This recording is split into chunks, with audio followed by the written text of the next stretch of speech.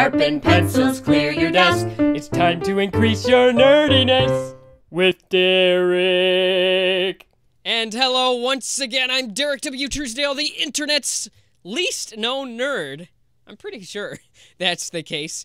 I'm here once again to increase your nerdiness. It is a civic duty that I provide for all of you geeks out there on the interweb. We discuss video making in particular, but it could be anything that pertains to nerdiness. You like that, how I use the root word and the definition? Those are my... Hi, this is Derek. Allow me to pause on this embarrassing freeze frame to remind you that portions of this program not affecting the outcome of the show have been removed.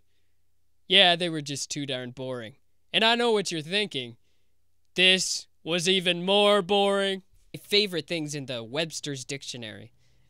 It's like persistence. The state of being persistent. What? That doesn't help me at all. All right.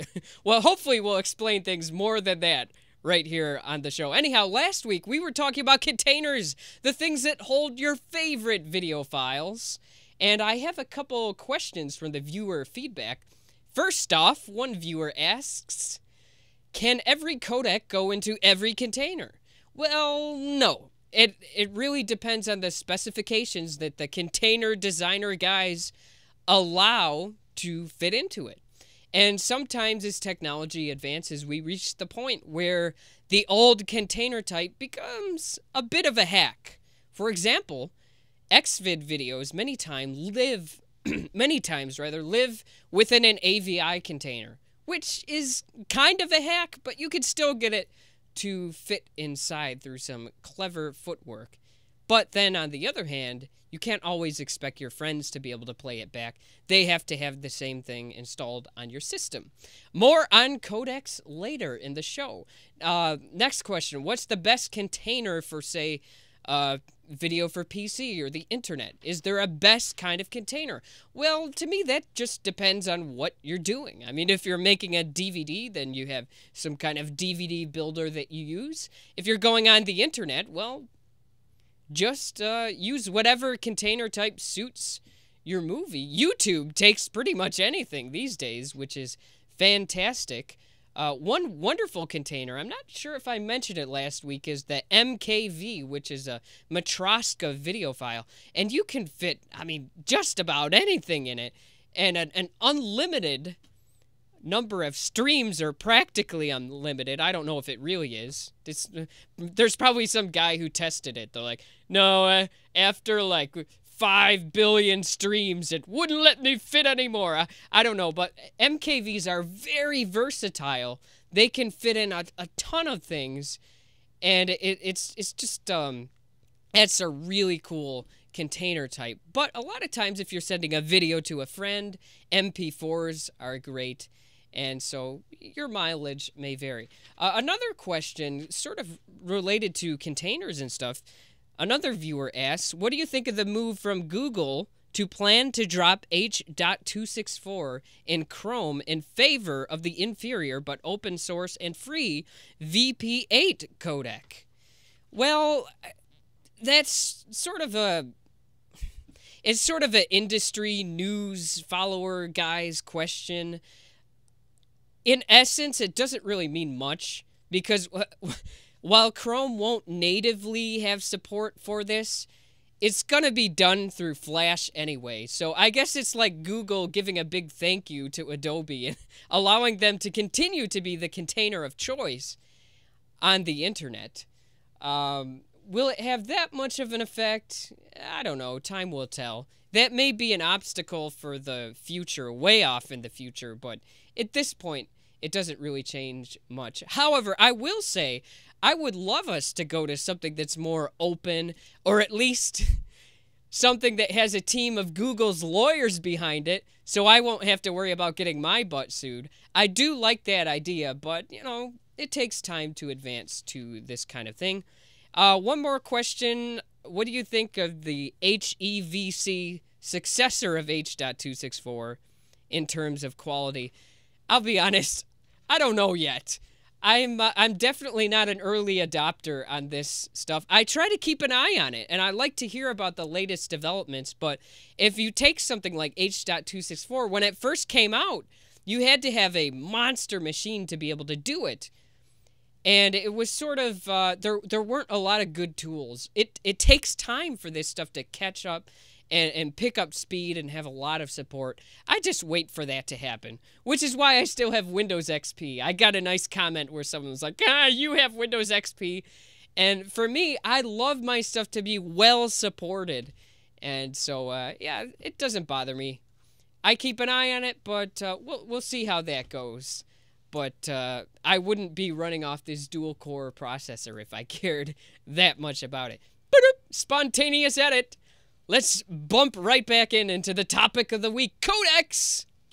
Last week we talked about containers that hold your favorite video files. Now it's time to talk about the nuts and bolts of how your video gets squashed down into something smaller. Now this is done with something called Codecs.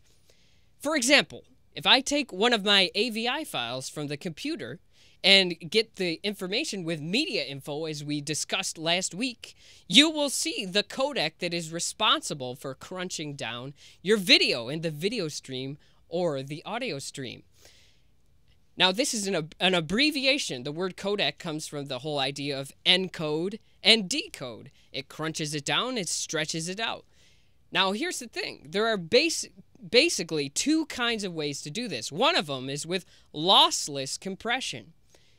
And it takes down your it takes your video, and without sacrificing quality, it sort of shaves off the edges, makes it a little bit smaller, but at no point does it sacrifice quality. So exactly what the decoder was fed is what it spits out on the other end. That's lossless compression.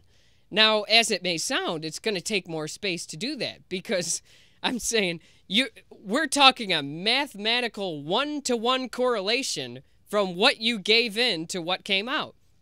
Now, if you're watching me on the internet, you're probably not looking at like the 100th pixel from the left and the 56th one down, and you're like, ooh, I just saw a little bit of noise flash. Wow, I'm glad that one little speck that just got 20% brighter. That's really important stuff. I'm glad we captured that. We wouldn't want to sacrifice any quality, would you? Well, in lossless compression, you would have to worry about that stuff. Now, the other way to do this is with lossy compression. And it actually does discard some of the data. So, for example, DV, I believe, is about a 5-to-1 compression ratio, which means it throws out 80% of the information coming in. Dun, dun, dun. I know, 80%. Sounds pretty bad, right? But fear not, there are some pretty clever ways of doing that. And you might have noticed from my 1-pixel analogy, it's not always that important that some little tiny part of your pixel is reproduced 100% accurately. Otherwise, you guys wouldn't be able to watch me live on the internet. It would be impossible, because my upload speed sure couldn't handle that. I've got Time Warner. I mean, they're trying to sell me more TV and phone service. I just want the connection, and I don't want to starve to death. Please, just let me have that. Internet video is obviously one of the uses for lossy compression. Now, at some future point, we'll talk about the actual nuts and bolts of how video compression works in excruciating detail. I'm sure you'll enjoy it. But let's talk a little about some of the different methods of compression. Now, this lossless compression tends to not have a bunch of keyframes, meaning it takes every frame, what is called an intra frame, which is just what's in it, and it compresses it individually, almost like it was a JPEG image. That's sort of the bulk of the work that a lot of these lossless compressors do. They just kind of take a frame at a time. But lossy compression, especially for the internet or your Blu-ray discs, your DVDs you have lying around, they use this keyframe-based things where they have something called a GOP, which is I believe it's group of pictures or something like that. And on DVD, pretty much every half a second, there's something called a keyframe. And it's one frame that can be decoded perfectly. But here's the catch. The next 14 frames or so are going to be based off that. It's going to be like, okay, you remember that frame way back there? Add this to it. So, for example, you're looking at my background, and if one of the spots was just black, it would say, okay, now you are 20% black or whatever it is. I want you to stay that color until I tell you to change. That's pretty much how it works, by eliminating redundancy. Again, at some point we'll get to the nuts and bolts of it, but this is what a codec is responsible for. Some of the variables we have in codecs are the bit rate. That's how much of your hard drive is this video going to fill up, or how much of your DVD. That's obviously a concern. A lot of people wouldn't be happy if they got to the end of their precious Twilight movie and then they're like, ooh, you know, this all didn't fit on the disc. Kinda ran out of space. You'd be a little unhappy about that. Or if you're watching on the internet, it would be a little disappointing if it's out all the time. It's pretty hard to watch video in that fashion. So this is why we have the bit rate, which is a way to squeeze it down and say, all right, you've got this much information, but only that much can go out. There are a couple different strategies of encoding. Sometimes with the codec, all the stress will be put on the encoder, on the encoding side. For example, your DVD disc. A lot of these are made by professional studios from guys who really know their stuff. And they'll spend a lot of time rendering and fine-tuning this stuff and tweaking it. If you've ever rendered out a DVD, some of you may have experienced the pain of you kind of look at your watch and you're like, man, I could watch this video in a half hour. How come it takes an hour to finish? This thing takes forever. Well, sometimes they don't mind putting the stress on the encoder, but of course, on the decoder, when you play it back, you want a whole bunch of cheap $30 DVD players to do it. So those are some of the strategies. Is it going to render in real time? Does it have to have a certain amount to go out on the internet right now? Or is it maybe part of it uses a lot, part of it uses a little, but as long as it fits on the disc, that's fine. So bitrate is one way of chopping this stuff down. And remember, some of it has keyframes. So every few frames, there's a frame that can be decoded fine, but then it'll have a stream of ones after it that depend on that.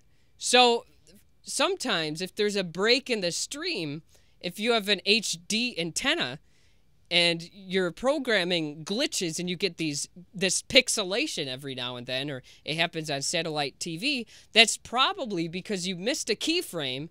It wasn't able to catch up. So it's like, I don't know what to make of this. Here's a bunch of blocks. And so those are some of the issues there. Okay, one more spontaneous editing point as we wrap up the show here. The trend of modern video codecs is to put more load on your CPU than at the expense, or at the benefit rather, of saving some bandwidth. I'll give you an example. My brother, I fixed him up this old computer that a company was throwing out. It was kind of a junky computer. He can do a lot of things on the internet, but the one thing he has trouble with is viewing internet video. This is because a computer back then wouldn't be able to handle it. But now that we have some faster machines, we're able to do some more advanced things with the encoding and squeeze out some more quality while saving some bits. So since hardware has gotten cheaper, we're making more use of it and saving some space. So now we can have a YouTube video that doesn't look like poop like it used to. the modern codecs tend to get better and better and better, but there kind of is a point where you can't squash it down anymore. There are principles of compression, which we'll be talking about at some point, but that's another show for another day. Anyhow, I thank you for increasing your nerdiness once again, and we'll see you next time, folks. Sharpen pencils, clear your desk. It's time to increase your nerdiness with Derek.